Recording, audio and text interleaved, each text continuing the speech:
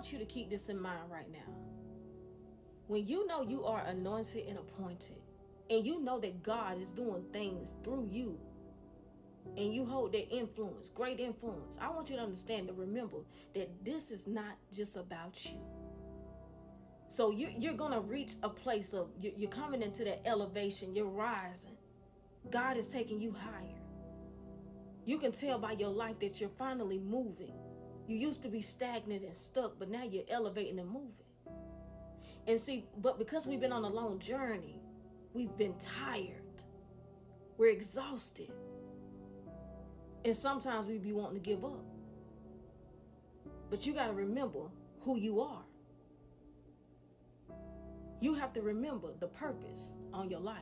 Listen, as you go up, the pressure is going to get heavier. And the voices outside of you are going to get louder. But you got to remember that God is doing this work through your life. You got to remember who you are. Don't give up, because there's going to be some pressure coming. The higher you go, the more people going to want to try to pull you low. Come on now. But you got to remember, it is God who's doing this work through you. It's God who's doing this work. Don't forget what you're here for. Don't give up. You will have victory in your life. Any tongue that rises up against you, God will condemn it. They will be cut down. Let God fight those battles. You focus on the mission. You focus on the work. Here's the thing. You don't fit the description for what you're doing, but God has already approved you.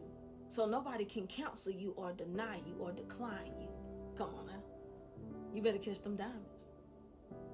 Can't nobody pull you back when God has already pulled you up. It's not next, but you're now. You're now in elevation. You're in the midst of success right now. Look around you. Don't get tired. Don't give up. Ask God to give you strength, because you're coming into a new place. Mark my words.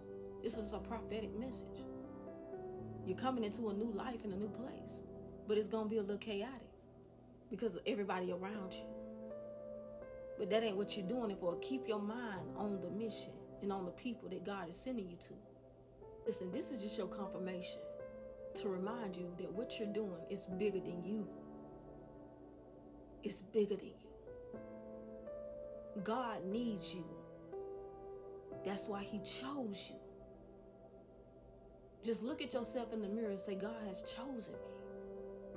I was perfect for what he's doing.